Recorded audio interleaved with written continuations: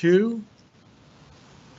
Good afternoon. I now call to order the June 6, 2022 meeting of the Policy Review Committee of the Board of Education of Baltimore County.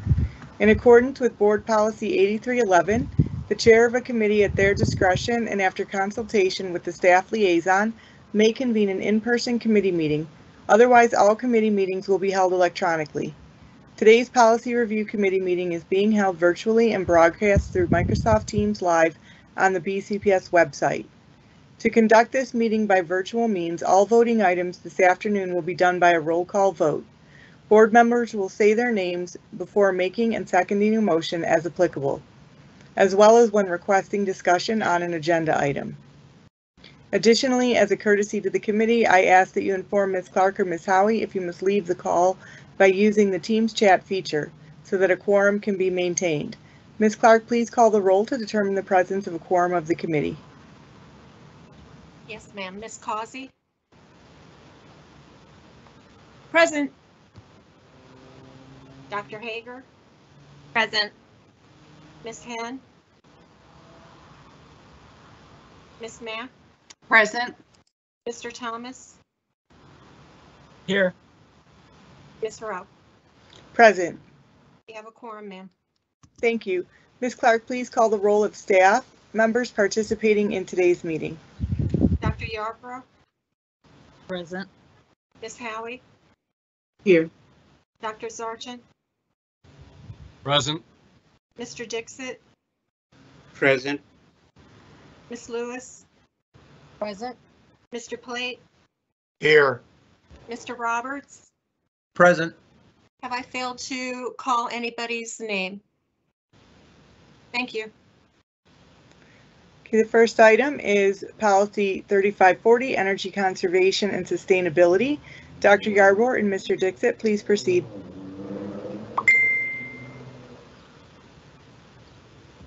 Good afternoon, board members and BCPS staff. The Department of Facilities and Strategic Planning are here to present proposed revisions. Here to present is Pete Dixit, Executive Director of Facilities and Strategic Planning.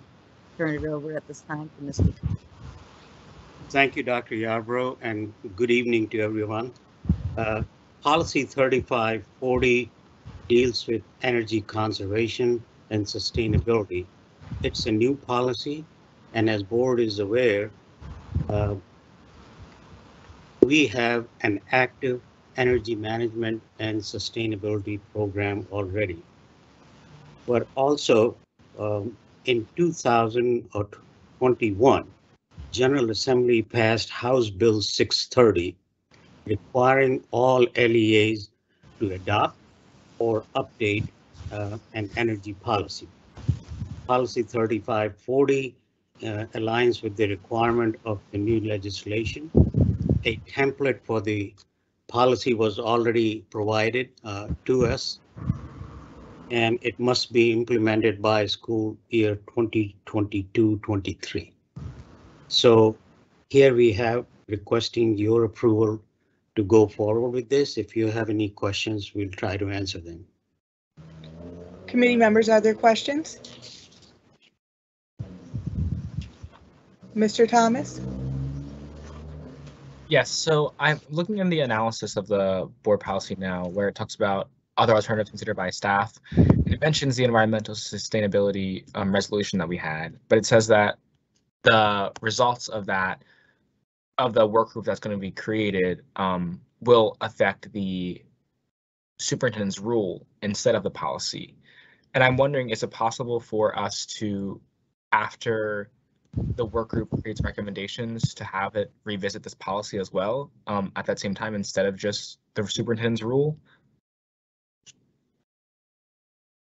So I would leave it up to Ms. Howie to answer that. I do not have any problem sharing the rules later on. It is my understanding once it is developed, it's a public document anyway. So Ms. Howie, if I think that was the question. I think the question from Mr. Thomas was whether or not new policy 3540 could be revisited after the committee met. And if that is the direction that the committee and ultimately PRC and the board wish, that is certainly direction that can be implemented. Right, okay. Because my only concern was that, I mean, when we passed that resolution on the board, I think the intention was to dictate the policy and not the superintendent's rules. So that I know that we're in a time crunch now with this policy, so I wanted to say that. Another part of the resolution that was passed is it says resolve that all future replacement and or new school construction projects shall be considered for a maximum lead rating in order to achieve a net zero school status. And I personally, since we passed that in our resolution, I think that should also be in our policy for this.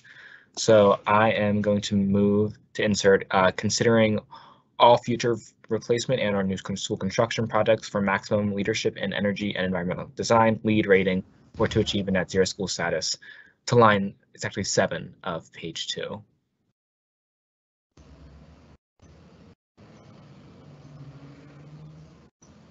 Is there a second? Second, Ms. Causey. Are there comments? Okay, if no one objects, this amendment will be added to the policy. Thank you. Are there any other questions or amendments? Mr. Thomas? Yes, and I actually have one more amendment here, and it is that I move to insert continuing the development and implementation of conservation plans and environmentally conscious practices to line 8 of page 2. So this would be after the bullet that the one we just added will create. So, Mr. Thomas, could you please clarify exactly where that is, since we now have as well at line 8, page 2, additional language? So would this be an E? No, this would be a 2A4. And the one prior would be a 2A3.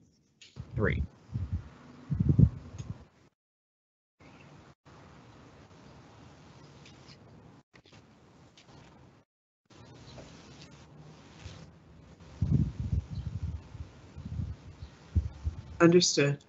Okay. Thank you, sir. Thank you. Okay, are there any further questions or amendments? Oh, we didn't vote on my amendment. Oh, I'm sorry. It's okay. Are there any objections to this language moving forward? Kathleen, I see you're typing. Does that mean you wanted to say something? Ms. Rowe? Yes. Go ahead. Good afternoon, and thank you for this information. I just am wondering what exactly will this inclusion, how will it impact the current process of energy conservation?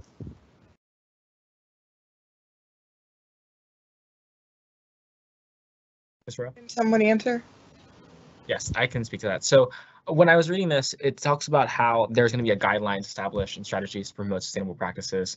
But I don't know, I just feel like what it didn't address was that continuation of those guidelines, a continual review of sustainability, of environmental consciousness. So with this, what I wanted to add was it's continuing the development and implementation of conservation plans and environmentally conscious practices. So I thought that this language would imply that this is going to be continuing. It's not just going to be the practices that the superintendent creates aren't just going to be addressing things. It's going to be a continuation over time. Okay, thank you. Are there any more questions? Could I also hear from staff about their understanding of what this language will mean? Or So, Ms. Harvey? I'll try to explain what I understand it to be. All our designs are energy conscious and sustainability conscious already. We try to get the maximum lead rating on all projects. All of the projects during design stage are reviewed carefully to see what is the best, most optimum method to get the maximum lead rating. And this is my understanding that this policy is going to reaffirm that. It does not mean that all the schools will have to be net zero.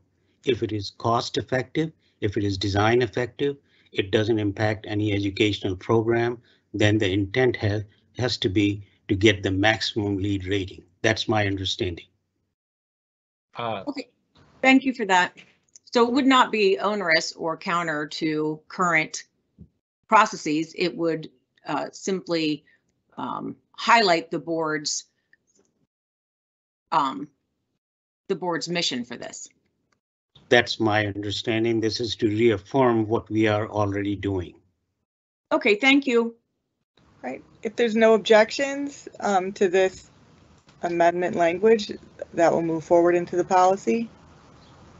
Are there any objections? Are you hearing none? The amendment moves forward. Are there any further amendments? We have 3 minutes left for this agenda item. Well, Are there any? Okay, go ahead, Mr. Thomas. not an amendment, but I move to require that the PRC reviews this policy after the Environmental Energy Management and Sustainability Work Group provides recommendations. I'm sorry, what are you talking about? Okay, so in our environmental sustainability resolution that we had, we required that the work group from the resolution would create recommendations for a board policy. Because of statute and law, we have to pass this policy now. I'd like that once the work group convenes and comes up with recommendations, that this come back to PRC and is reviewed again, that policy. So when is that expected to happen? Does anyone know? As to the work group, ma'am, Yes. I do not know. So Okay, Julie, so can you say, wait, stop. Julie, can you say that, please? Yes, thank you. I'm having internet problems, sorry. I had put in the chat a question after Ms. Causey. I thought the work group was going to recommend changes to the policy, so I just want to make sure that we are not putting the cart before the horse in these changes. So that was my only question about making these ahead of the work group, because that was my understanding in passing the resolution, is that the work group is going to recommend the changes. So that's my only concern about these amendments. So Ms. Howie, are we under a legal mandate to get these law changes in immediately, though? the statute does require that there be an energy policy for each LEA in place as of July 1, 2022. Okay, and so what would be the normal process for a work group to finish their work and bring this back to PRC? There would be a recommendation from the work group. So in terms of timing, and I think that's what Ms. Henn is referring to, the policy was in the works, and then the board passed the resolution while the policy was on your agenda for this meeting, actually. So that's the reason that for the insertion in the policy analysis, because staff had already prepared a draft policy for your consideration.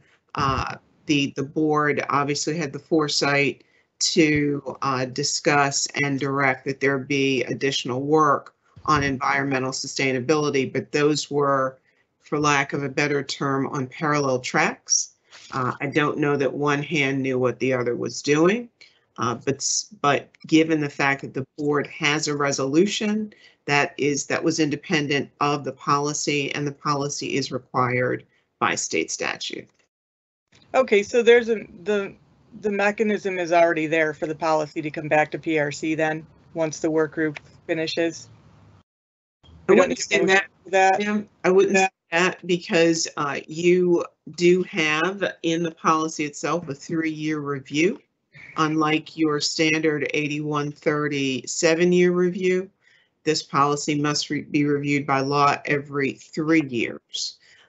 So that is independent, again, of the work group. The either PRC or the board could indicate that it wanted the work group to make recommendations to PRC for review of the policy, or as you know, today we'll be dealing with the schedule for next year. The PRC schedule, you can certainly add 3540 to next year's schedule, but given the length of the schedule, I'm not sure you'll get to it, but you can certainly add it to the schedule as well. Okay. So, Mr. Thomas, your motion was to do what exactly? The motion was to, once the work group has recommendations, that the recommendations come to PRC and they go through the policy review process again. Okay, is there a second to that motion? Can I make a No, correction? we're already past time. Is there a second to the motion? All right, hearing none, the motion fails for lack of second. Is there any objection to this policy moving forward to first reader? It's policy 3540. Ms. Rowe? No, we have to move on. I had put something in the chat, a motion. Oh, I'm not seeing what you put in the chat. I move to amend policy There, 3540 by inserting the following language on page 2, line 16. The superintendent will report on the implementation to the board at a minimum of annually. Is there a second to that motion? Second. Is there any objection to that motion moving forward? All right, hearing none, that language is added to the policy. Sir, I do have a quick concern. It's not an No, amendment. no, we're done. You can bring it up in the general meeting when we have first reader. Is there any objection to this policy moving forward to first reader? Ms. Rowe, I have a question regarding that. I would just like to point out that not one person sent staff any questions, and we're now over time on this policy. Go ahead, Ms. Causey. Thank you. It is part of the meeting when it goes to first reader to the full board for board members to have questions and comments at that time. So committee members can bring motions and better if presented in advance at that time as well. Is that correct? Yes, that's correct. Okay. So right now, at this time, we're either moving this policy to first reader or we're moving on to the next policy. So is there any objection to moving this on to first reader? Hearing none, policy 3540 is moved on to first reader. And our next policy is policy 7250, school building design. Dr. Yarbrough and Mr. Dixit and Mr. Platt.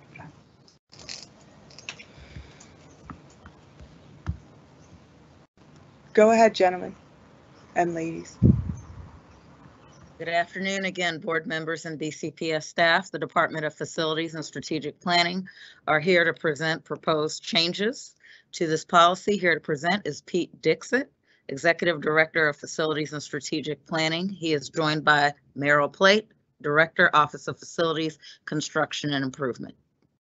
So thank you again, Dr. Yarbrough. The policy 7250 deals with school building design. The new policy that you see here is it aligns policy statement with board's mission, goal, and values.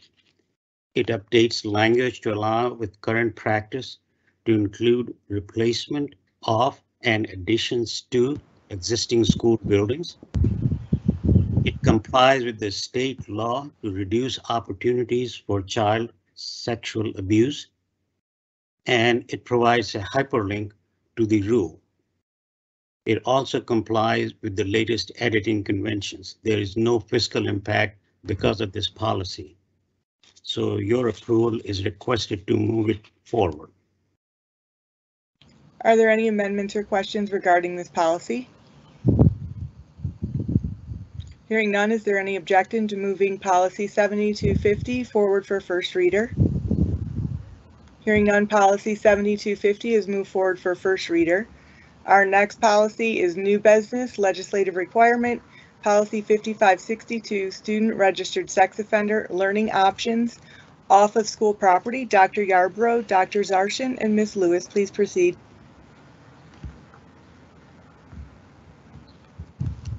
Thank you. Good afternoon. We appreciate the opportunity to present policy 5562 regarding student registered sex offender learning options off school property. April Lewis, Executive Director from School Safety and Security, will present this afternoon. Thank you. Thank you, Dr. Zarchin. Good afternoon, everyone. Policy 5562, Student Registered Sex Offender Learning Options Off School Property, is necessary to respond to the passage of a law by the Maryland General Assembly in 2021 that prohibits individuals on a sex offender registry from entering on school system property and attending Maryland public schools. This policy is necessary to fulfill the requirements set in the MSDE model policy, Student Registered Sex Offenders on School Property. With the exclusion of students from in-person learning, we must develop and communicate a policy that provides educational services, pathways to meeting graduation requirements, and plans for transitioning students once they are no longer on a sex offender registry. This policy supports the work of the system regarding student achievement as articulated in the Compass, which speaks to meeting individual students' needs. Although students may have been adjudicated delinquent or found guilty of sex offenses that resulted in their placement on a sex offender registry, they are still entitled to educational programs and services that will address their academic and social emotional needs. This policy promotes the board's beliefs, precepts, and values by supporting a safe and secure learning environment for students. It provides options for students to receive an education apart from the physical setting while considering the safety needs of other students. Enacting this policy maintains BCPS's adherence to the law that prohibits students on a sex offender registry from attending in-person school and activities as it aligns with the MSDE model policy regarding exclusion, the terminology, communication regarding services, pathways to graduation or certificate completion, and plans for transitioning students back to the public school environment. This is a new policy and builds upon policy 5561, school use of reportable offenses. With the exclusion of students from in-person learning, BCPS must make sure that the options available to students who are excluded from school system property and programs allows them to progress academically while addressing their social emotional needs in preparation for the time when they return to the public school environment. Thank you. Committee members, are there any questions or amendments to this policy?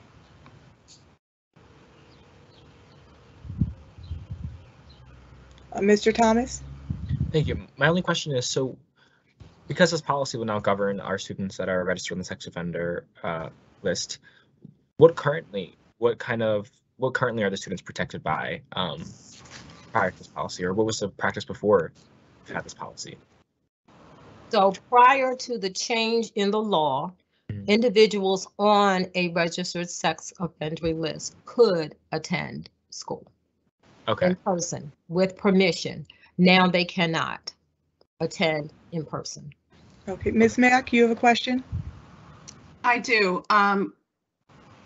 What precipitates a student no longer being on the sex offenders registry that would allow the student to come back to school, and what is the average time frame for that to happen? That will depend on the situation, but my understanding is after they have completed probation or whatever program that they have been assigned to, the Department of Juvenile Services will determine when they are able to come off of that registry. And that's for our juvenile offenders. But is that a process that's followed with every child or every student? And if it is a process, should parts of that be included here? The form or the process that's followed, the timeline? So it's not our process and not our timeline. I don't know that there is a set timeline. It will depend on the student and when they complete whatever requirements they have through the Department of Juvenile Services and when they are removed from that registry. Okay, thank you. Are there any further? Oh, Ms. Causey, you had a question? Go ahead, Ms. Causey. Thank you, Ms. Rowe. I was wondering if we could make a request for staff, if they have already have a prepared presentation document, to attach that to board docs. I appreciate Ms. Lewis's comments, and it would be helpful to have those to review because it seems they were more extensive than what was included in the policy analysis. Is that correct? Ms. Lewis, is there a document that can be attached? I'm not aware of a document. I'll defer to Ms. Howie. I'm not sure what we would attach at this point. Ms. Howie? So staff members do prepare remarks and do prepare notes, obviously to be prepared, but there was not, to be able to present, there was not, say, a PowerPoint or another document that was specifically prepared for uploading for the board. Is there additional information that the committee would need that is not in the analysis? So my reading of the analysis, it seemed that Ms. Lewis provided additional helpful information. And is it the committee's pleasure that the analysis be updated? Yes, that's a good idea, in my opinion. Okay. Is there any objection to updating the analysis with some of Ms. Lewis's remarks? Okay, so go ahead, Ms. Howie, we can do that then. Are there any other questions? Dr. Hager? Just regarding the process of that, of updating the analysis, would that prevent us from moving the policy forward? No. Okay. Thank you. Any other questions on this policy? Ms. Causey, did you have a question? No, thank you. Okay. All right, is there Mr. Thomas? Yes, thank you. My only question is about the anonymity of the student being on the sex offender registration list, but then taken off.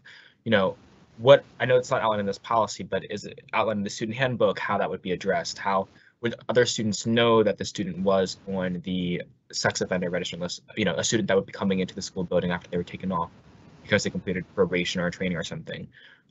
What kind of protections for being on the sex offender registration list prior to returning to school?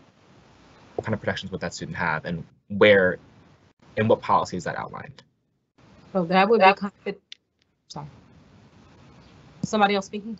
No, go ahead, Ms. Lewis. Oh, so that would be confidential information, and so we do not share that information with other students. We share information with staff who would need to know for planning purposes for transitioning, and so a part of that may be a team that would make sure that the student is able to return to school and that other students are safe in that process. So behind the scenes, they would know what they need to do to make sure that everyone remains safe. Is that something that we should outline in the policy, or do you think that's something that's already in practice, that is already done, so there's no need to outline it? So we do safety plans for a variety of things, and that would be one of the things for which a safety plan would be developed when a student is returning. Okay, that might be in the superintendent's rule then. Okay, thank you. Thank you. Ms. Henn, you had a question? Thank you, I do. A follow-up to Mr. Thomas's question. So is my understanding correct that students do not have access to that information of sex offenders attending their school? Not through us, not unless they found out through something in the community, but we do not share that information. We could not share that information. So we are more concerned about protecting the identity of the sex offender than with sharing potential safety information with students who do not have access to that, them providing that information. I don't think that's what staff said, Mrs. Henn. There are two registries. One is an adult sex offender registry, and that information is public. I mean, that's published online. There's a juvenile sex offender registry, and bluntly, not even the members of the school system have access to that. That is confidential. And staff only finds out anecdotally about whether or not students are on the juvenile sex offender registry. So it's only when students are off of the sex offender registry, not under this new law or under this new law, that they would be allowed back in the school. Now that the law has been enacted, when a student is on a registry, be it an adult registry or the juvenile registry, then the school system would be notified that that individual is a sex offender registrant. And that adult registry is public. So students would have access to that information just as any other member of the general public. However, we provide that information. What we have done in the past and I'll defer to Ms. Lewis about current practice. So it's not unusual. It has happened from time to time that a parent will be on a sex offender registry and that a parent would seek entrance, let's say for a conference. The statute provided that any individual who is a registered sex offender must be provided permission to enter school property. And again, in the past, what was done, and this has not been the recent past, so again, that's why I would defer.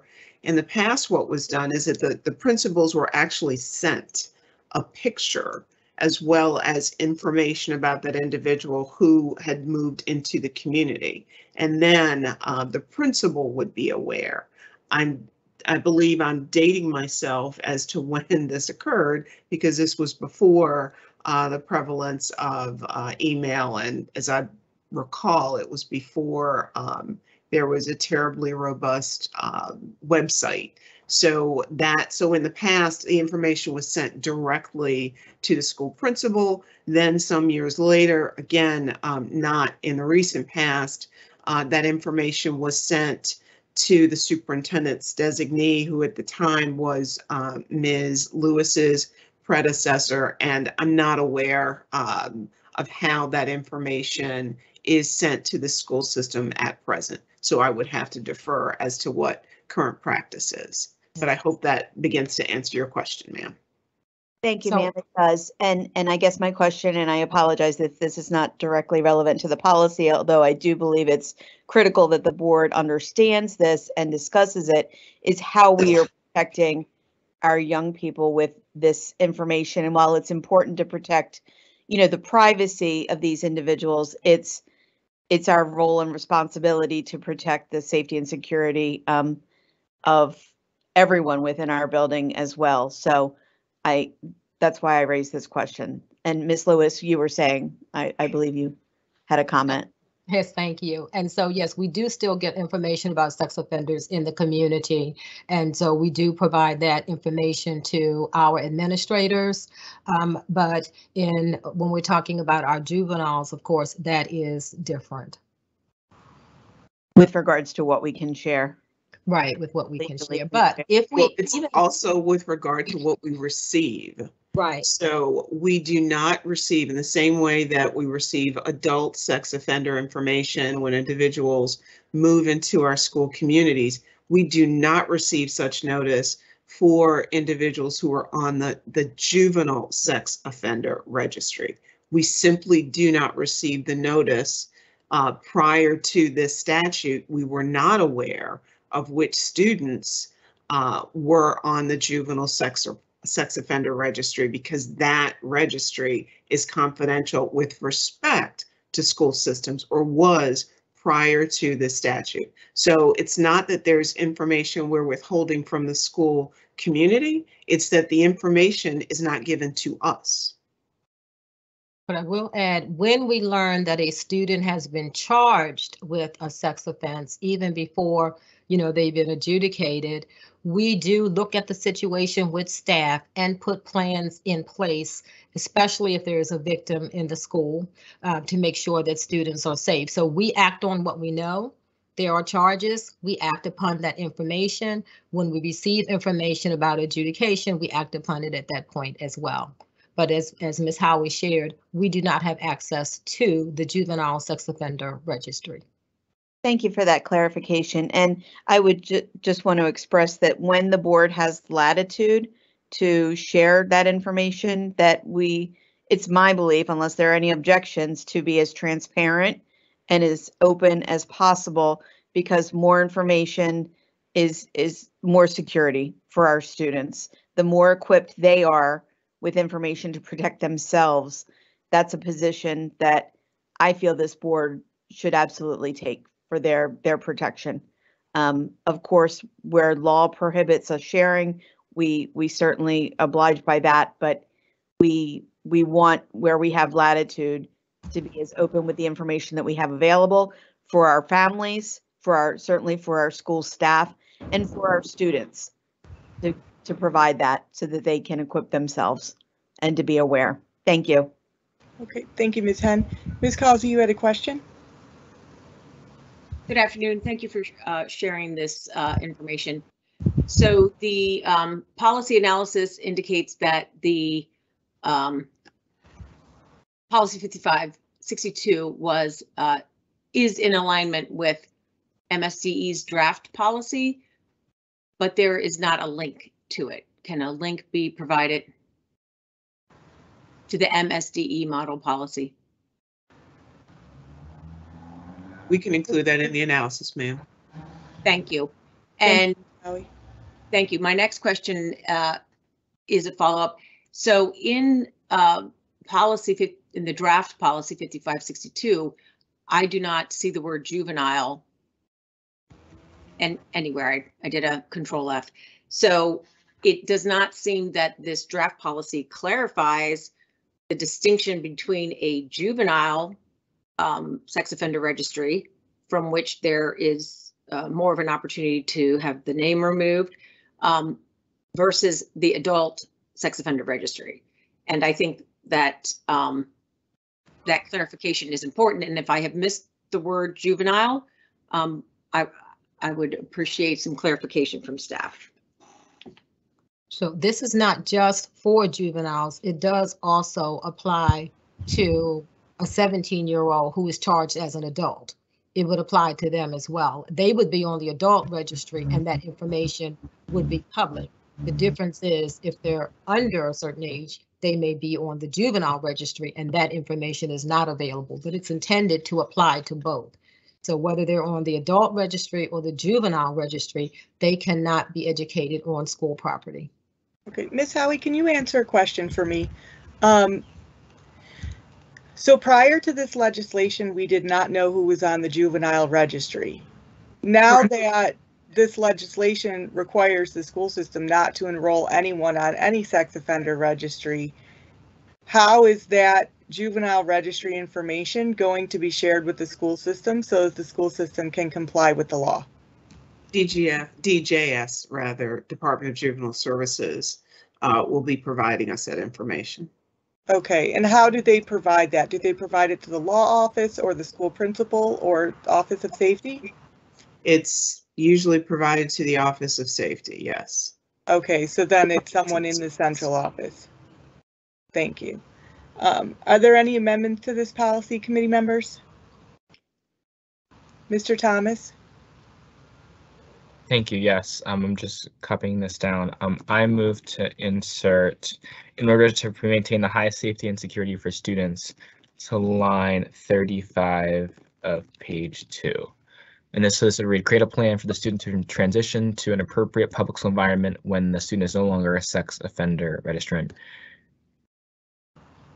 Oh, sorry, not in order to, that will, sorry, instead of in order to, that will maintain the highest safety and security for students.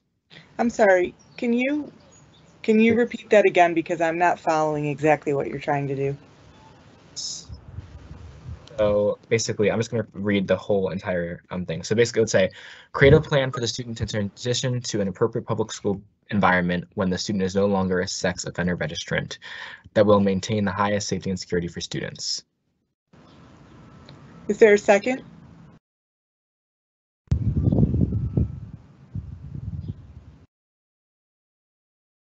I'll second that. Yeah, I second that too. Okay, is there any objection to that language being added to the policy? Hearing Ms. none. Rowe, may he repeat the, Go ahead.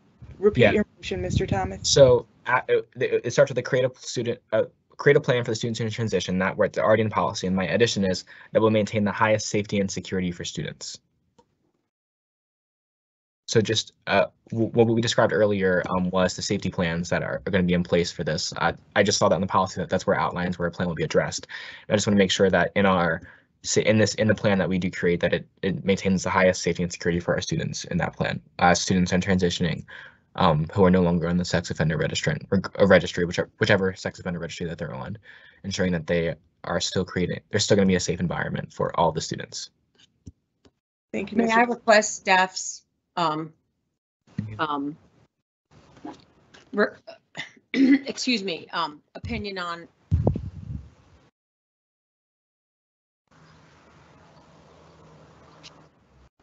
I believe Ms. Causey wanted staff's opinion on this motion. Ms. Lewis? Yes, I'm sorry. I was trying to unmute. I apologize. I have no problems with adding that. That, of course, would be a part of our plan. The highest safety and security for all students, yes, would be definitely a consideration. But for example, if the victim was in the school, then they might not be returning to that school, even when they can return to in-person learning. So those are considerations that the team would take in, would make as they were planning for the transition back to school. Thank you. Is there any objection to this language being added to the policy? Ms. Rowe, I have a follow-up question. I think it would be helpful, if not stated elsewhere, to include the word employees, because it may be that there is, safety concerns. Okay. So if it's addressed somewhere else in the policy, that's fine, but I would just like to understand that. Ms. Howie, is that addressed in another policy or this policy? It is not addressed in this policy, members of the committee. Is it addressed in another policy? As to employee safety, or as to employee safety from returning sex offenders? Employee safety from returning sex offenders. That is not explicit in any policy or rule to my knowledge. Okay, so is there any objection to changing the language to that will maintain the highest safety and security for students and staff? Or would we use employees, Ms. Howie? What's our editing convention? There's not a convention for that term, ma'am. Okay, so there's no objection. Okay, Julie, that's a different one. Okay, so all right, hearing none, that language is amended to the policy. Ms. Hen, you have a motion? I do. Thank you, Ms. Rowe. I move to insert the word only on line 28, page 2, to read for 3C, an individual e-learning environment accessible only to the student and in a location other than school property. May I speak to my motion? Yes. Thank you. To emphasize or differentiate the e-learning environment as opposed to an e-learning environment that is open to other students.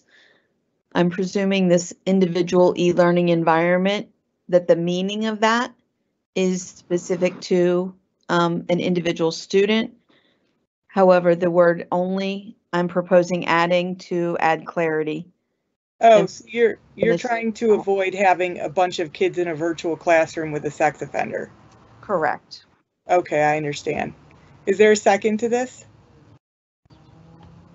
I'll second that. Okay. Is there? Yes, Christian. I just have a question. Sorry. So basically, what I'm imagining is, say it's a Google Meet, and it's preventing the student that is a registered sex offender from being in the Google Meet with other students. Correct. Okay. So they would have to do then, Christian, we have an e-learning thing that is more individualized than it's not generally used as part of our virtual learning program. Okay. My one concern is then would that student also, well, I guess they would be restricted from also meeting with teachers.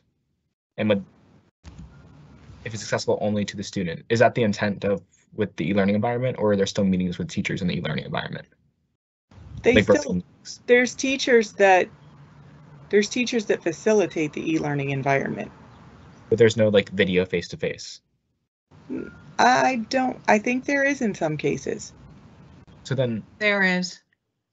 yeah, my concern is that if we put only to the student, then that No, would be, it means not other students, Christian. It means you're not putting other students in a virtual environment with a sex offender. well, I think staff, tell me, is that what that means? Only that means no other students, or is that meaning that it can be with only the student and not with the student as staff member, and not with the student and like a teacher? If we were to move forward with Ms. I Henn's would motion. add the words "and staff." If we add in staff, then I think that would.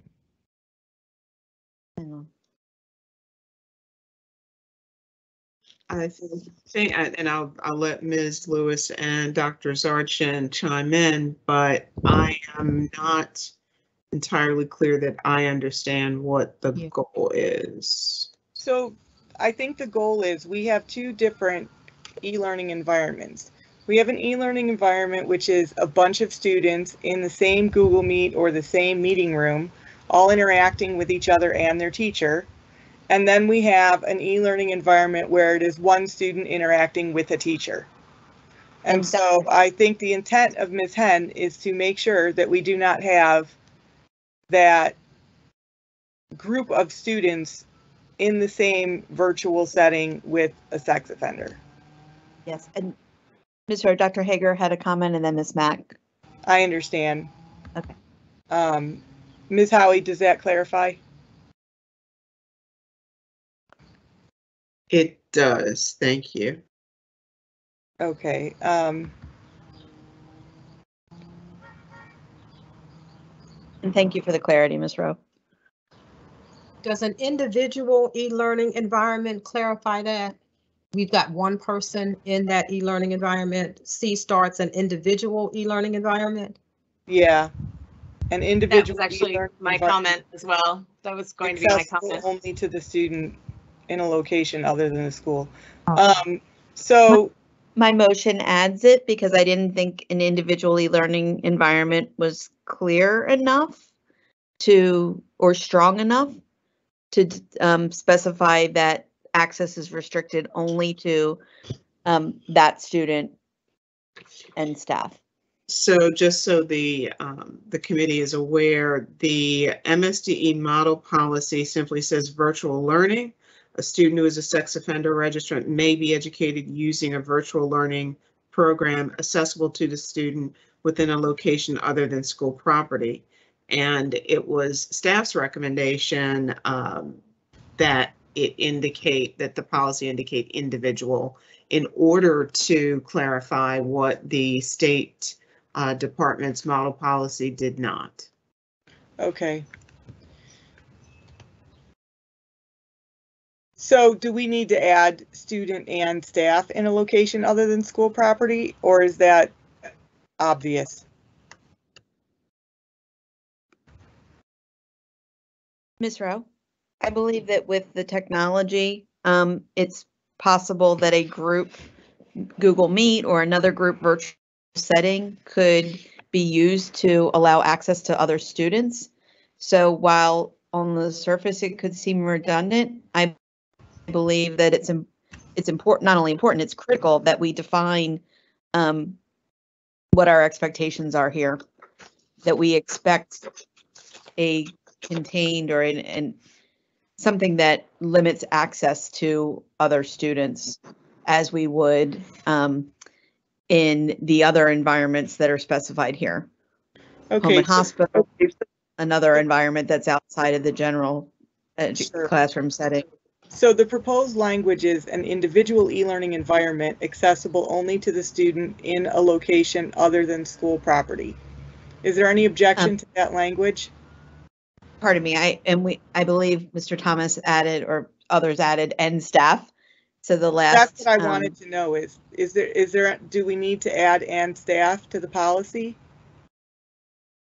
I believe we do, so that instructors can access the space as well. Great. So is there any objection to an individual e-learning environment accessible only to the student and staff in a location other than school property? I believe Ms. Howie was going to say Ms. Howie, something. did you have some? No. Okay. Hearing none, that language will be amended to the policy. Okay. Ms. Causey, you asked a question, but I think we already covered that as far as the difference between juvenile and adult registries. And we're past time on this. Ms. Rowe?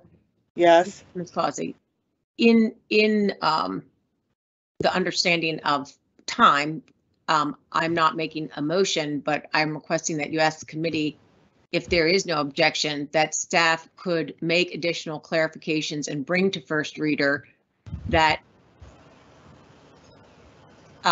provide clarification that there are two separate registries, juvenile and adult, and the distinction in public access to that information, distinction in the method to be removed from those registries, and the distinction in the method of the Office of Safety receiving the registry information. So I don't see how all of that works out in a policy, but I could see how if staff were posting something concerning this on a website page, that information could be included as other information to the public. But none of our policies sort of explain the world to the public, right? So alternatively, the public could find this meeting and watch this meeting. Because partly what we'd be explaining is a process that's not even our own. The Department of Juvenile Services could change its process.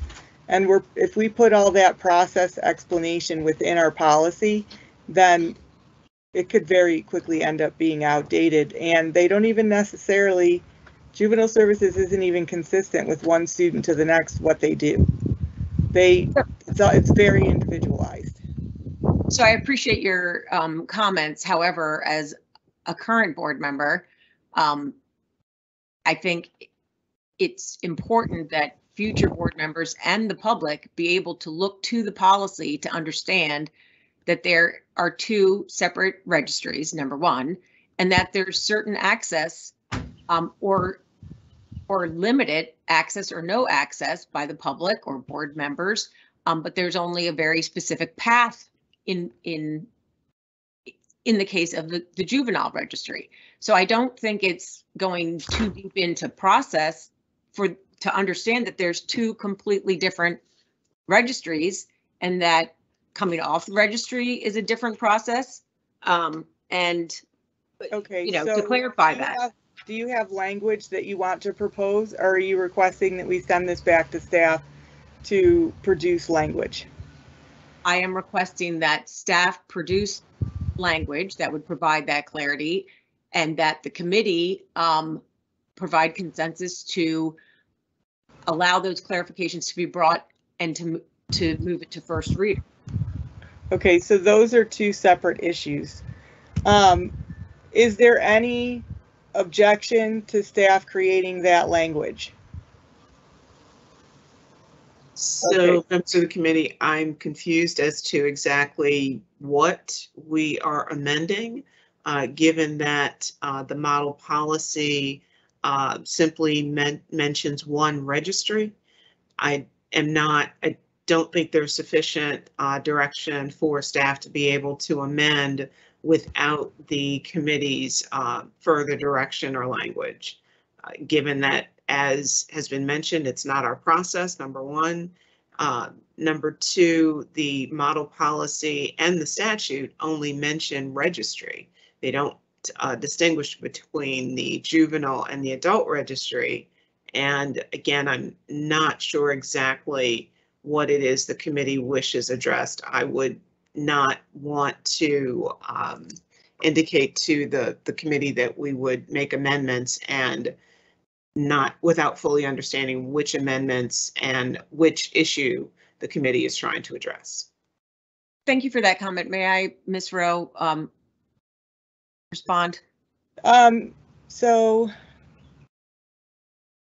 No, I think what we need to do is come back to this policy at the end of the meeting if there's still time, or move it to the next PRC, because we are well past our time, even for the next agenda items. So, Ms. Howie, I'm going to say that we're just going to stop right now on this agenda item, and we're going to move to the next agenda item. And if we get done with other these, we'll come back to this agenda item. So, Ms. Rowe, can I make my motion that was in the chat? We'll come back to it. We're either going to come back to it at the end of the meeting, or we're going to come back to it at the next PRC meeting. So the proposed PR, what? I don't think that's proper process. It is, because we're past our time and I'm exercising the orders of the day, and we have other things we have to process. So we will come back to it. So We need a PRC meeting, we need a motion. We're past the agenda item on the agenda. We're well past time, and I'm moving forward. Proposed PRC meeting dates for 2022, 2023, Ms. Howie. Thank you. Members of the committee, you have before you proposed meeting dates for next year. We've included, based on discussions with the committee leadership, an additional meeting, which would be your August meeting. We do not have and have not generally scheduled meetings in January because of the budget, and no meeting in April because of NSBA. There are therefore 9 meetings scheduled for 22-23.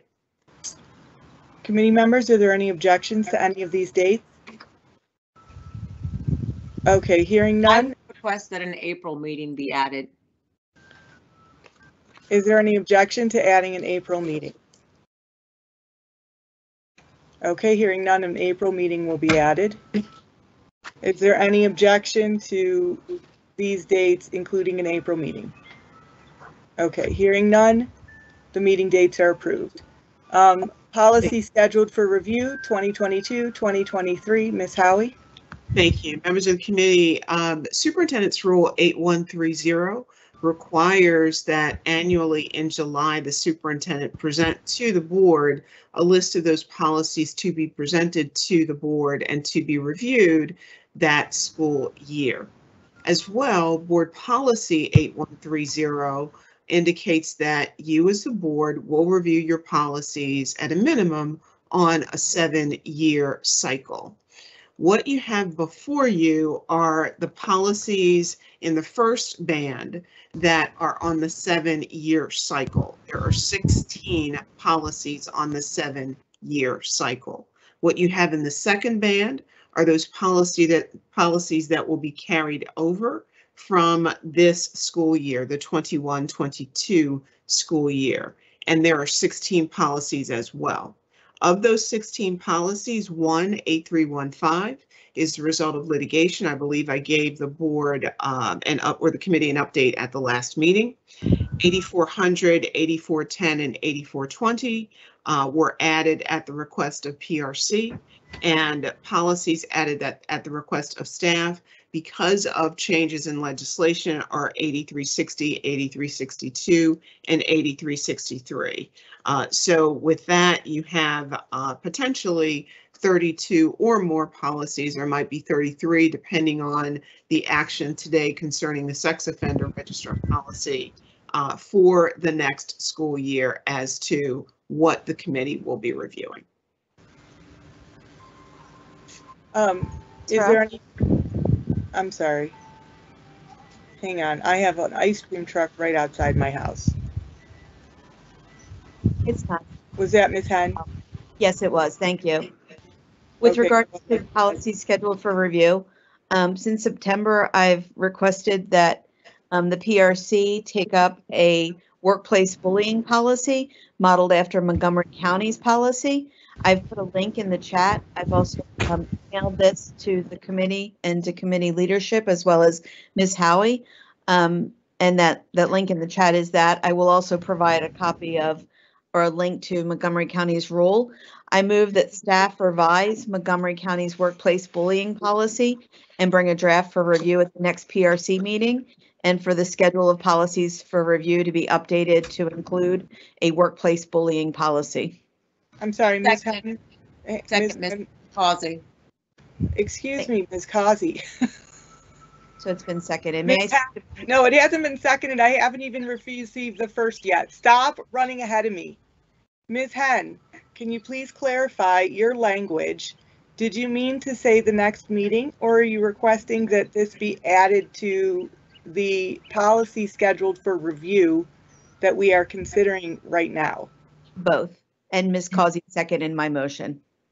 Yes, I understand that. At the inappropriate time, but yes, she did. I need to understand the language of the motion. So you want this added to the 2022 schedule and you want it to be brought at the next meeting. And Ms. Causey seconded it. I want to separate that into two questions. I would like the committee to consider having that added to the schedule and also consider whether we need to put it for the next meeting, because we already have an entire slate of things at the next meeting. And this is a brand new thing. And we are not even getting through the things that we need to finish, and we're adding a brand new thing. So quickly, yes. Thank you. I believe a workplace bullying policy is important. Montgomery County's policy is short and sweet. I think it's a no-brainer, and that once we review it, it's not going to require a lot of time or to consider, and it's straightforward. It's not going to require a lot of the committee's time.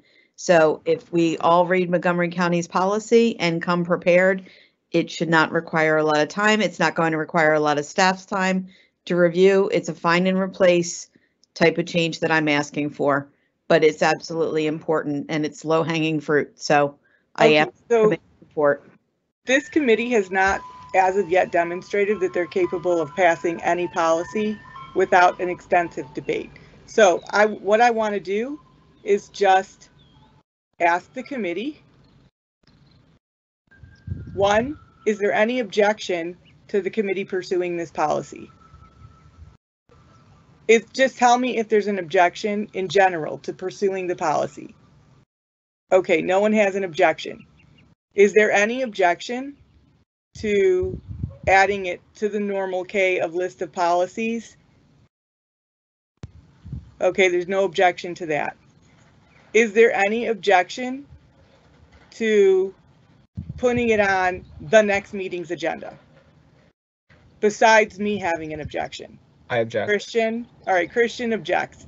The basis of my objection is that we already have things scheduled for like the next 3 policy review committee meetings.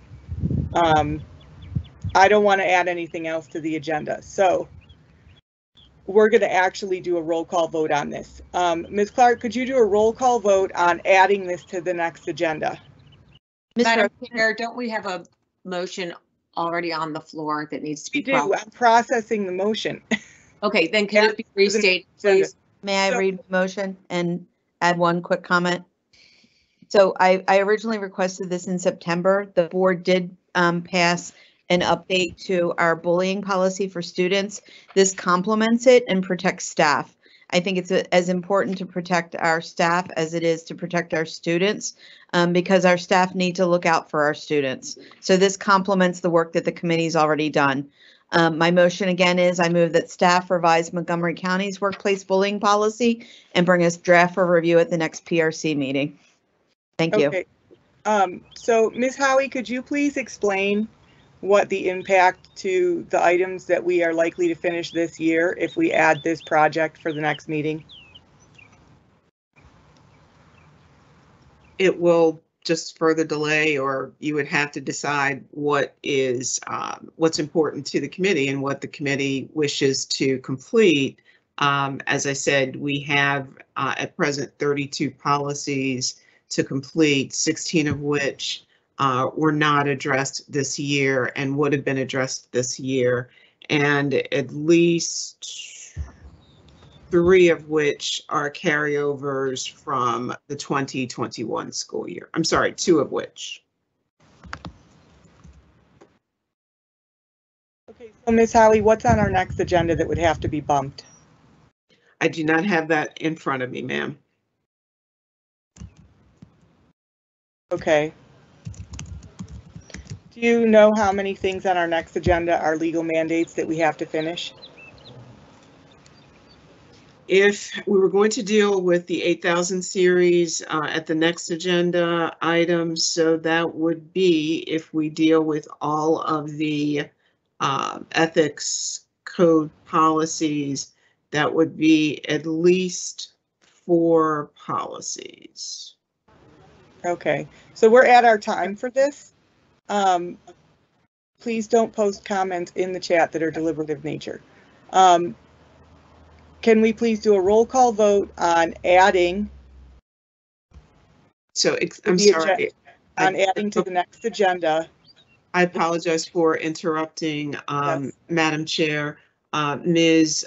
Clark has informed me that there are actually 8 policies on your agenda for August at present. There's 8. Okay, that's quite a bit. So Ms. Hen's motion is to have staff revise Montgomery County's workplace bullying policy and bring a draft for review at the next PRC meeting. Can we have a roll call vote on that, please, Ms. Clark? Yes, Ms. Causey. Yes. Dr. Hager.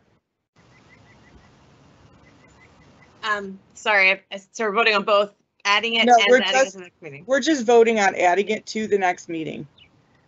No. Ms. Hen, Yes. Ms. Mack, Yes. Mr. Thomas, No. Ms. Rowe. No.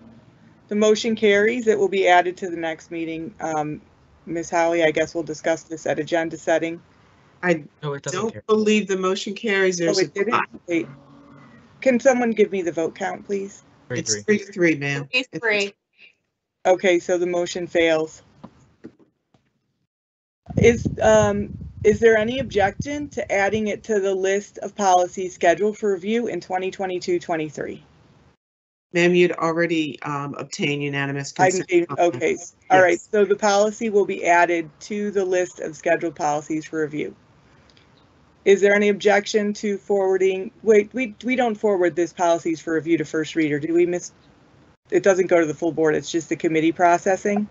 It goes to the full board for information at your July meeting. I see. Okay, so is there any objection to passing this list as amended? Objection.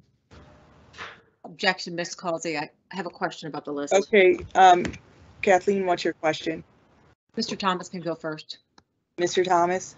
Thank you. Earlier when we were discussing policy 3540, did the motion pass? I can't recall. That we would revisit it after the work group creates recommendations. Ms. Clark, can you revisit that and tell me if that passed or not? I don't believe it did. Okay. I don't believe that motion did pass. No, it failed for lack of a second. Okay. Thank you. Then I move that policy 3540 be added to the list of policies after the energy management and sustainability stakeholder work group meets and creates recommendations. Okay, so you're adding it to the list. Yes. Okay, is there any objection to adding policy 3540 to the list after work group recommendations? All right, hearing none, that policy will be added to the list at some point after work group recommendations. Thank you. And I also have something else. Go ahead. I move that a policy on student engagement be developed by staff with a stakeholder work group comprised of students, community members, and staff, and presented in the 2022-23 school year. So on this list. Okay, is there any objection to adding a new policy on student engagement Question. to be developed by staff? Yes, Dr. Hager. I just would want to know kind of more about what policies we have in place before adding a new policy and whether it aligns with the anything that's currently on the books. Ms. Howie? Can I also speak to my motion after Ms. Howie? Let Ms. Howie answer the question, please, because we have something to come back to, so let's try to move quickly through these. Go ahead, Ms. Howie. Thank you, members of the committee. I'm not sure that I'm clear on exactly what is encompassed in student engagement. So I would feel ill-equipped to speak to whether or not it's addressed, this concept is addressed elsewhere. Mr. Thomas, can you please expand on what you believe this policy should do?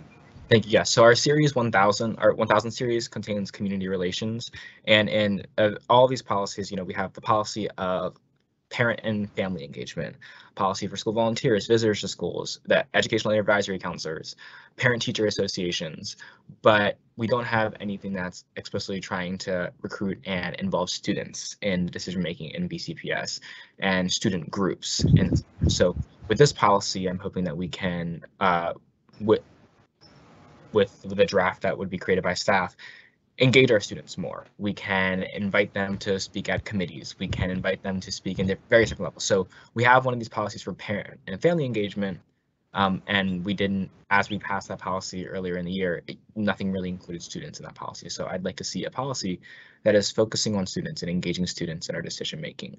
I think that's something that I've been advocating for this entire year. And I wanted to present this earlier in the year, but with the amount of policies we've had, I chose not to. And I think this is a good time for us going into next year to create a policy like this matter. Okay, Ms. Howie, so with that information, is what Mr. Thomas trying to do creating a new policy or amending a different policy? So there are places in other policies where the student voice is sought, but there is not, as Mr. Thomas has said, a standalone. So it's the committee's pleasure. Okay. I'm sorry, did we have a second to this already? You asked for if there are any objections. Okay. All right, are there any objections? I'm sorry, Ms. Henny, you had a comment? I have a comment, but has there been a second? No, there was no second. So there's, I would second it. Dr. Erin Hager, I would second it. okay, thanks, Dr. Hager. So my comment is in response to Mr. Thomas's comment, speaking to the motion, in that, no other stakeholder group other than students has a position on the board. Our parents group does not, the stakeholder groups that were mentioned in terms of how we recognize, how we codify our stakeholders, how we give them voices. We have a student member of the board, and that is in statute, it's in policy. Not to say we don't need a student engagement policy, but I would want to know how this is different than what we have around our student member of the board, our student council, we have policies and procedures and groups in place around student engagement. So I would like to better understand the need for this and how it would be different than what we already have in place, like was already mentioned. So we do have these things for student voice. It's not the absence of those, but if there's a need to do more, I'm certainly open to that discussion. So one thing I don't want to get into doing is we're just deciding right now what things need to be covered in the agenda for the next year for policy review. I don't want to get into deliberating each of those things, but it sounds to me like there's a thing to be deliberated here. So that maybe what we need to do is, instead of having Ms. Howie add it to the schedule as specifically creating a new policy, to add to the schedule for staff to research the issue and make recommendations on either updating other policies or creating a new policy, and just add to the schedule for the staff to do that work. And then the committee can decide at the time that staff presents that work, how they want to move forward. Is there any objection to that idea? I That's a great object. idea. Ms. Rowe, I don't see the need for this, and I think we need further deliberation before we add it to the schedule. Okay, well, so we have to process this review schedule. You know what? Let's just vote on this, whether people want this on the schedule or not, because we need to move forward, and that is the only way I see of moving forward. Ms. Clark, could you take a roll call vote on Mr. Thomas's motion? Yes, ma'am. Ms. Causey? Yes. Dr. Hager? Yes. Ms. Hen? Yes. Ms. Mack? Yes. Mr. Thomas? Yes.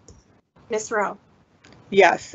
So Ms. Howie, would you put that in the schedule as the entire review process that I suggested, because I think you understood what I meant. Okay, so are there any more additions to the schedule? Ms. Rowe? Yes. I don't know that I'm making a motion. I'm asking for some guidance. Go ahead. I would like to have the 5200 series grading 5210, 5230, and 5250 added to the schedule sooner than later, excuse me. Okay, is there any objection to adding that policy to the schedule? It's 4 policies. To adding those 4 policies to the schedule? Okay, hearing none, Ms. Howie, if you will add those policies to the schedule. Are there any more additions to the schedule? Ms. Rowe, I had put earlier in the chat that I had a question about the list. Go ahead. But mine related to the 5200 series. So thank you, Ms. Mack, for bringing that up. Okay, thank you. Ms. Henn, you had an addition? Yes, I would like to add the discipline policies that have been bumped. I didn't see them on the schedule. Okay, is there any objection to adding the discipline policies to the schedule? A question? Yes? This was a request. It was on a previous agenda item in the past, right? Reviewing all of the discipline policies, or yes, and we got through a certain portion. Ms. Howie, could you explain where we're at with that? Because I think that we got stalled somewhere along the way. So I'm not sure which discipline policies the board wishes to see or the committee wishes to see. Ms. Henn, do you have the numbers? They were on a previous committee agenda just recently, and we didn't get through the agenda, and I'm not sure where they fell off, because they should be in the backlog. Do you have the numbers?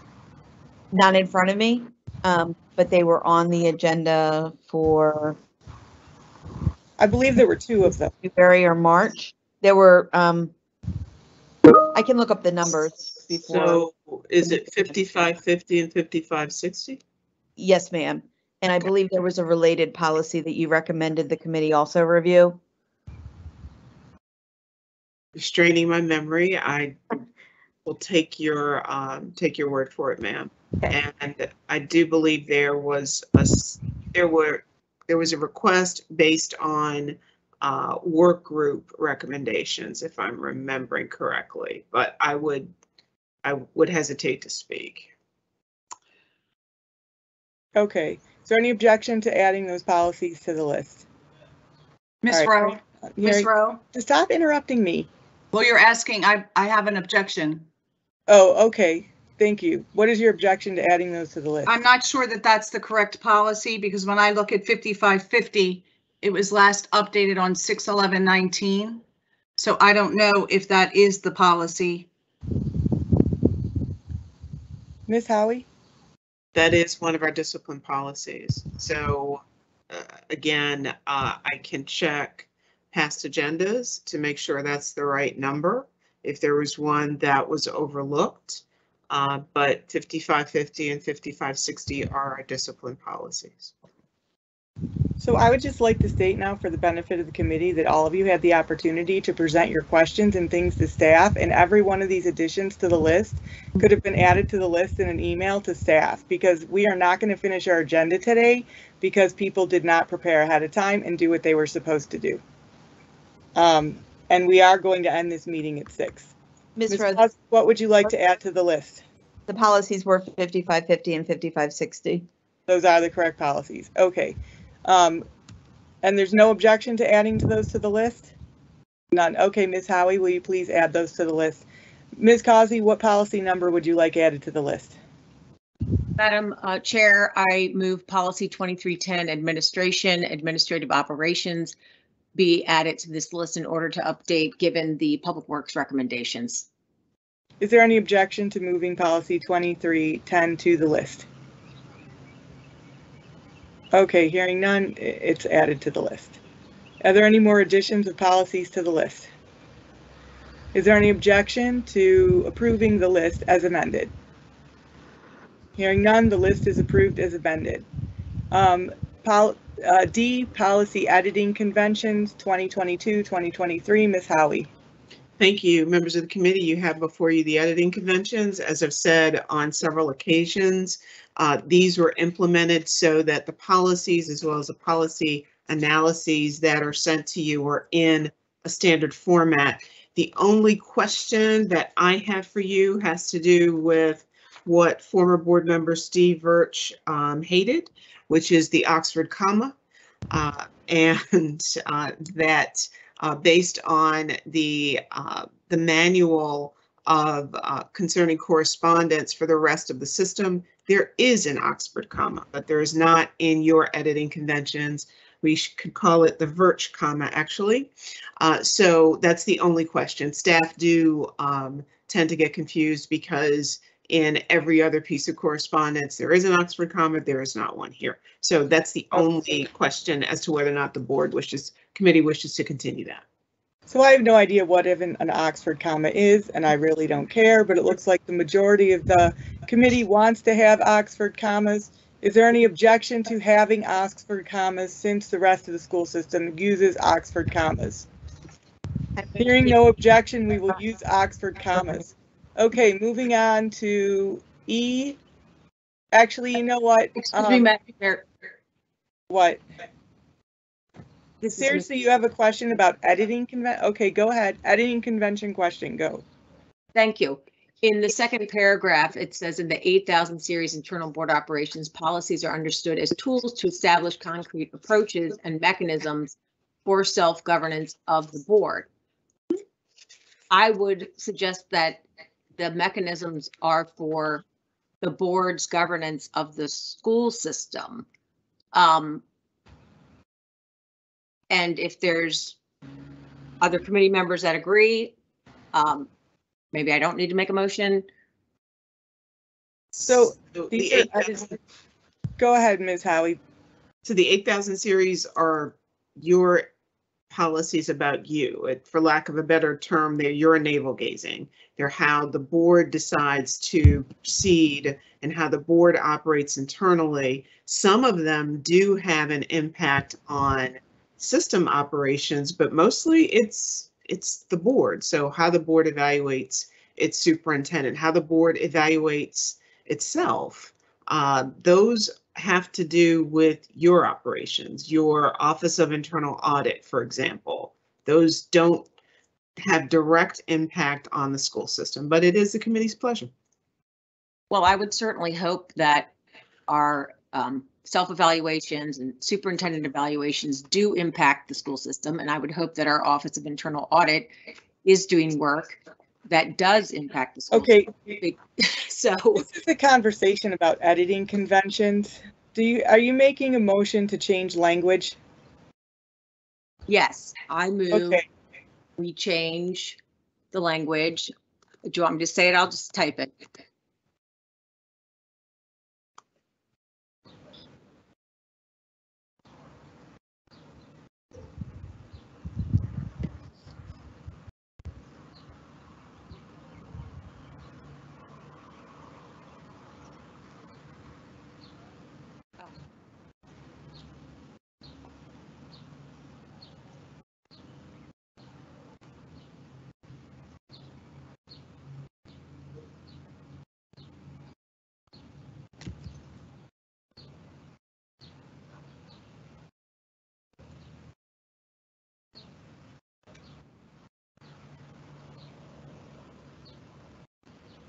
While Ms. Causey is typing, I just want to thank Ms. Rowe for the continuing to try to make our meetings faster and the steps she's taking. So thank you, Ms. I'm Rowe. just trying to get through the number of policies we passed because as evidenced by our list, we are half a year's policies behind. And we're not progressing any faster. But thank you, Mr. Thomas. You're welcome. Go. I move to amend the editing convention document, second paragraph to state for the board's governance of itself and the school system. Is there a second? Hearing none, the motion fails for lack of second. I'll second it. Okay, so there's a second. Is there any objection to adding this language for the board's governance of itself and the school system? I have a question. Yes, Mr. Thomas. So that's going to replace for self-governance of the board. Yes. Okay. No objection. Okay, hearing no objection, the language is amended. Is there any objection to approving the policy editing conventions for 2022-2023? Hearing none, the editing conventions are approved.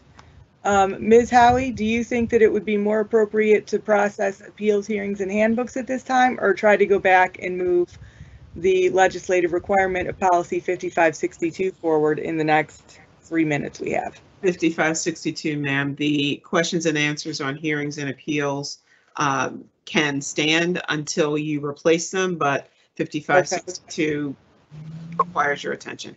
So back to 5562. I have a motion on 5562, Ms. Rowe. Yes, please put your motion in the chat. It's in the chat at 524. I move to insert. Go ahead. I move to insert and school families on line 38, page 2 to read, the Office of School Safety shall notify law enforcement and school families if a student sex offender violates this policy by entering school property. So, Ms. Howie, can you recommend if that's a legal motion considering juvenile sex offenders? Because I'm not sure we can notify families of anything a juvenile does that may break any policy. Like, I'd like to know if this motion is legal before I even ask for a second. I am not sure whether or not we have the authority to do so. Okay, so this motion requires considerably more legal research. And that presents a problem because we have a legislative requirement to pass this policy. Does the committee want to send this back and be late on our legislative requirement and have staff further research this, or can we send it to first reader and make further amendments in first reader? May I ask a question of Ms. Howie on my motion? Yes. Go ahead, Ms. Henn. Ms. Howie, is there a recommendation you would make that would clarify this motion to address your concern, or could you elaborate on your concern? So if what this is doing is letting members of the public know that someone is on the juvenile sex offender registry, then we have violated that individual's confidentiality if we are releasing that information to the public. And I don't know that we have the authority to do so. We have the authority to tell law enforcement because they can enforce the mandate, but telling families is, I believe, beyond our authority. So, ma'am, if we do not have the authority to notify families a sex offender was on school property today, if you talk to your students and say, did anything unusual happen at school today, to have the courageous conversations with their children, to be on alert that this happened without identifying anyone by name or releasing any confidential information, to give them an alert without releasing any personally identifiable information. Understood, but that's not what this says. It says if a student sex offender violates this policy by entering school property, the Office of School Safety shall notify law enforcement and school families. It does not specify what we are telling school families. That messaging could be defined in the rule. It doesn't state that we are releasing anyone's identity or information. It just says, hey, this is notice to let you know. For instance, an alert that there's a sex offender that has moved into your neighborhood. When the adult sex offender registry is updated, an alert is issued. I'm just gonna interrupt quickly and ask, is there anyone currently here that cannot stay for an additional 15 minutes to wrap up this policy? No objection to extending the meeting by 15 minutes. Okay, we will extend the meeting to 6:15 to try to finish this policy. Ms. Rowe, this is Ms. Go ahead. Causey. Yes, I would like to second Ms. Hen's motion because I believe, as she stated, the process to make sure that the notification is legal is up to the superintendent and staff. But the decision of the board to allow families to know information, we do that regularly now. There was a lockdown, there was a lockout, there was a situation of safety related to a student with a knife. So there are a number of safety messages that are distributed to families in compliance with student privacy and other laws. So I would like to second Ms. Hen's motion. okay, so the motion is made and seconded. Is there any objection to this language being added to the policy? I object. Mr. Thomas objects. Can I please? Go ahead. Okay, thank you. I agree that we should like what Ms.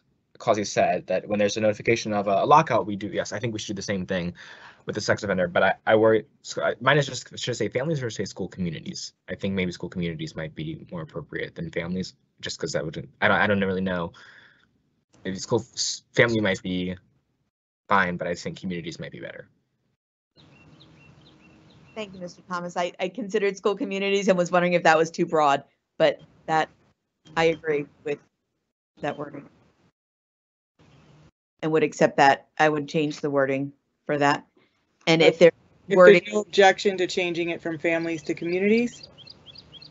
Okay, the language is changed from families to communities. No, For sorry. the motion. What? The motion. Dr. Hager, no, we're still Sorry. we're still considering the entire amendment. It's just we haven't approved the amendment. Dr. Hager, you had something to say, so go ahead and say it. Yeah, I just and Ms. Howie, maybe you can answer this. I get the impression that this is a policy to support the learning of the student who is the sex offender. And I would imagine, is likely a case where the individual school, the home school of that child, might not even know why they are not attending that school. I still don't, I think there's like a level of privacy that we're not considering here. Does that make sense? This is, and I feel like by putting this language into this policy, we are implying that everyone knows who these children are, and also maybe supporting a sense that the community is going to know when people might not know. Sorry, I'm not making a lot of sense because I'm trying to wrap my head around this. Go ahead. Yeah, so it's I think this is about education, learning options, and I think we're maybe straying a little bit here. So for myself personally, I agree with that, because if there's somebody who's on the juvenile sex offender list, most of the people in the school, including a good portion of school staff, may not even realize that's the case, in which case the school system may not even necessarily realize a violation has occurred.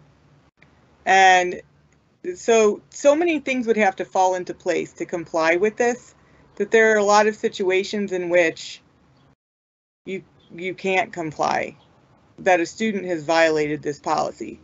And it seems to me that this policy does apply. The policy applies to the school system providing education for the student who's on the list. How is the student going to violate this policy? Like, the fact that the student can't enter school property is a matter of state law. They'd be violating the state law.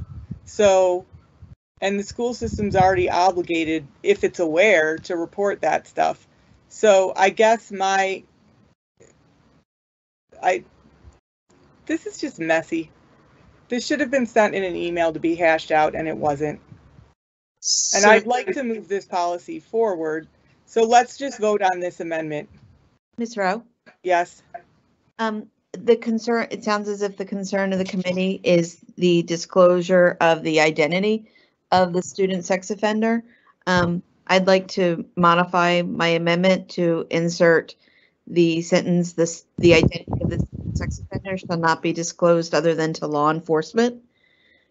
Following the text that is currently in the policy, so that the section reads, the Office of School Safety shall notify law enforcement and school families if a student sex offender violates this policy by entering school property.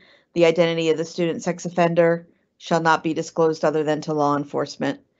And the example of the notifications that someone mentioned, I believe it was Mrs. Causey, was exactly the intent of this, to provide families or the community, thank you, Mr. Thomas, with a heads up that this occurred as an informational bulletin. Thank you. Does anyone object to the new language? This is Ms. Causey, and as a second, I wanted to comment on that. Go ahead. So I seconded the original motion, and I believe that the amended motion, which says the Office of School Safety shall notify law enforcement and school communities if a student sex offender violates this policy by entering school property. I think that we can vote on that addition, and then in the interest of time, have staff come back to us and indicate whether school communities or families would be the better word. And I don't agree with Julie Henn's latest, the identity of the student sex offender shall not be disclosed other than to law enforcement, because the Office of School Safety, they have a notification process, and that's putting in a statement that really goes to process.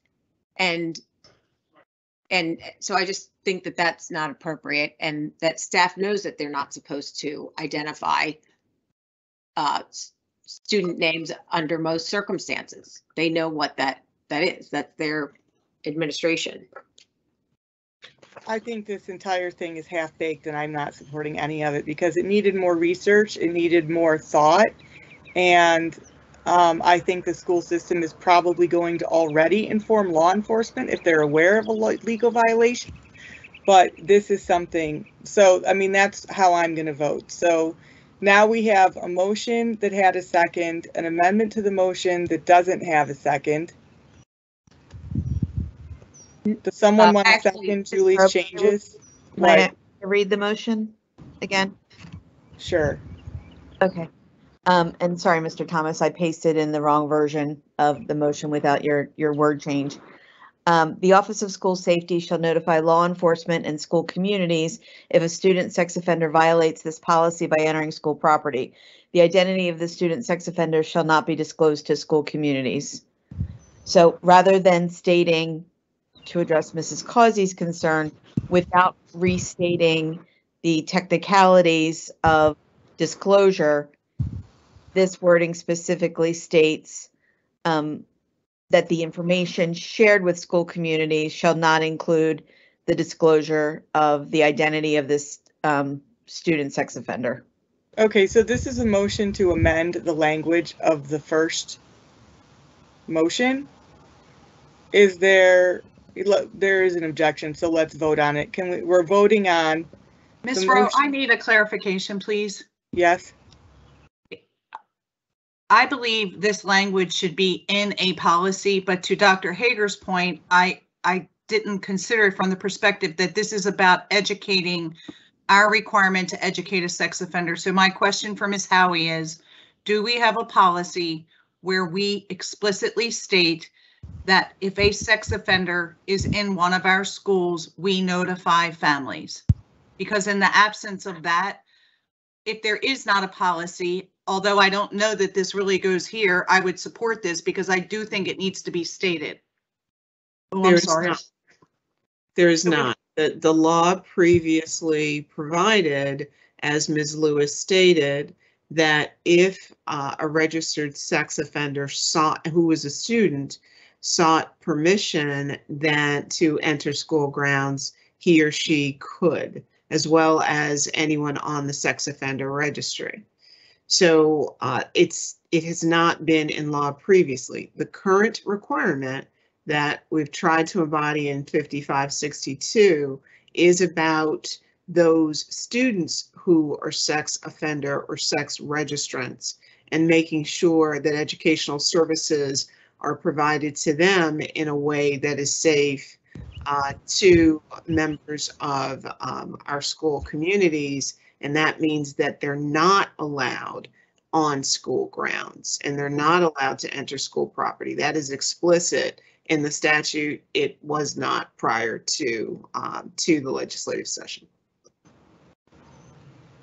Okay, so in the absence of anything that clearly states this, I would support this. Okay, so we need to process just part of this because right now it's unclear what we're even actually deliberating on. So Ms. Henn made a motion, Ms. Causey seconded it, and then Ms. Henn moved to alter the wording of her motion, which in effect is an amendment to the motion. Is there a second to the alteration, the amendment of Ms. Henn's new wording? Second, Ms. Causey. Okay, Ms. Causey seconds that. Is there any objection to changing the wording of the original motion to Ms. Henn's new wording? We're not passing it right now, right? No, we're just changing the word. Okay, so the wording is changed, hearing no objection. So the motion on the floor is move to insert and school communities on line 38, page 2 to read, the Office of School Safety shall notify law enforcement and school communities if a student sex offender violates this policy by entering school property. The identity of the student sex offender shall not be disclosed to schools communities. So that's what we're deliberating on. Are there any other comments on that? Mr. Thomas. Thank you. Yes. This has been reposted so many times and I've been reading it over and over again. I'm now seeing that it only says the identity of the student sex offender. It only talks about student sex offenders, and we're only going to be notifying a community for that matter. So, I mean, that could be changed, but even if that was changed, based on Dr. Hager's comment about the relevance to this policy, I have to agree with Dr. Hager on this. So I will be voting no. But that's another change that I think is needed. I would love to see staff review this and present, where this would be most appropriate. I agree that this language needs to be somewhere. I just don't know if here's the best place. Ms. Rowe, can I ask a question of Mr. Go ahead, Ms. Henn. For clarity. Mr. Thomas, are you saying that the word community should be singular? I missed your suggestion. Oh, just that we're only talking about student sex offenders right here. And I guess it's because we're under the student section. But correct. Why aren't we notifying, I think there's a better policy somewhere that we can notify communities when there's a sex offender in general. And I think that's something that we should also be doing that. So I think that there's probably another policy where that's more relevant. And Dr. Hager's point about this being about presenting educational learning options, it isn't the right place. And I think it's necessary and we need to quickly figure out where that right place is. But I don't want us to do this without having our legal team review it. Ms. Howie, is there any place in policy or rule that requires that the community be notified if a sex offender has been on school property? There is not. Is there a policy where that would best fit better than this one? I would have to think about that, and I would also defer to Ms. Lewis as to the way the practice works currently when there's a sex offender who is an adult sex offender, let's say a parent or guardian who wishes to come to a school event or meet with the teacher. That individual does need the permission of the principal, but I don't recall that in past years we notified parents when a sex offender had permission. We did in years past keep a book in the front office of all the sex offenders who were in that particular neighborhood. Again, I'm dating myself as to when this occurred, or how long ago this occurred. I'm not sure what the schools do at present. And again, would defer to Dr. Zarchin and Ms. Lewis. So does the current law as it's currently passed prevent any student on the registry from entering school property at all? Like, my understanding is the law is that the school system no longer has the ability to grant permission. It's just banned. So there's no situation where a sex offender on the list would be on our property because they're allowed to. So we're talking two different groups. We're talking about adults who are sex offenders who are not our students. Those individuals are not covered by this statute. Those who are on the sex offender registry, be they on the adult registry or the juvenile registry, but who are our students, who are enrolled as students, are covered by this policy and by the statute. And does that statute allow any exceptions for entering school property? It does not. Discretion of this. Okay, so no matter what or how a person got on the list, whether they're a student or not a student, they're not allowed on school property for any reason. So is there someplace else in policy besides this policy that deals with school access or something like that where we can state sex offenders are not allowed on school property for any reason and the community will be notified if this happens? There could be something in the 3000 series because there are facilities policies in the 3000 series. I believe it's 3200. There could be something about access to school grounds. Okay, so maybe the access to school grounds and notification, it's a better place there than here. If we're talking about any sex offender, again, this policy would only address those who are our students who are also registered sex offenders, whether they be on the adult registry or the juvenile registry. I mean, as a parent, I'd like to know about anybody. Ms. Rose, may I? Go ahead, Ms. Causey. Thank you. I appreciate Dr. Hager's comments and also follow up with Mr. Thomas.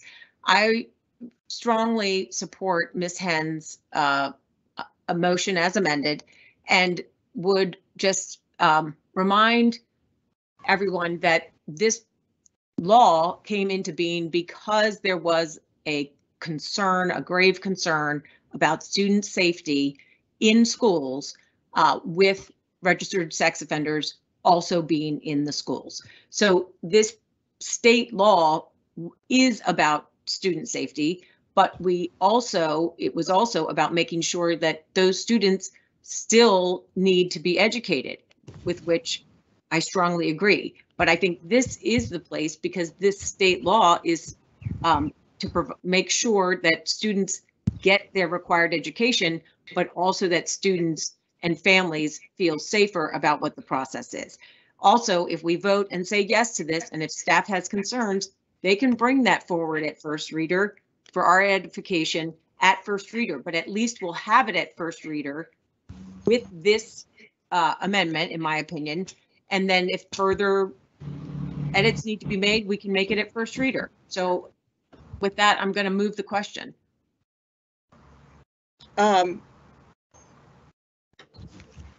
Okay, and we have, okay, so we're going to vote now on the move to insert and school communities on line 38, page 2 to read, the Office of School Safety shall notify law enforcement and school communities if a student sex offender violates this policy by entering school property. The identity of the student sex offender shall not be disclosed to school communities. Ms. Clark, will you call the roll on this? Yes, Ms. Causey? Yes. Dr. Hager? No. Ms. Henn? Yes. Ms. Mack? Yes.